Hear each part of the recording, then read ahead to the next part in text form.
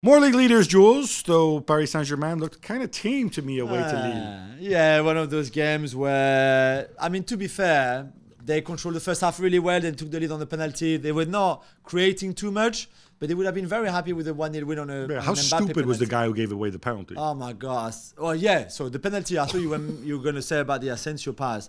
Yeah, the penalty is really stupid. Diakite on Lucas.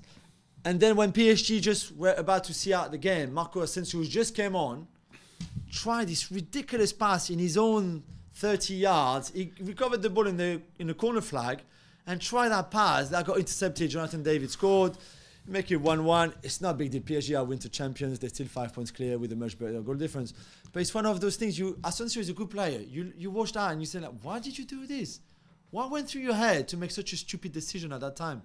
It was just absolutely crazy, though. Jonathan David turning the corner, coming off the bench again. Yeah, it looks a little bit like that. His celebration, he looked pretty motivated. Lyon went away to Monaco 1-0 with a late Jeffinho goal.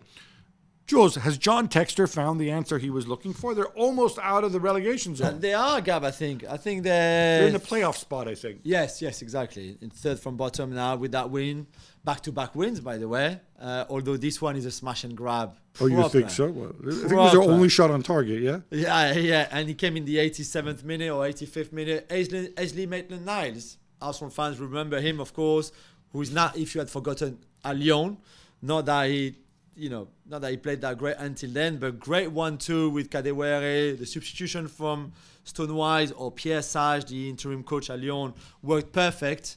And they got that win. I still don't know how, really. But they got it. So well done to them. One more game before the winter break.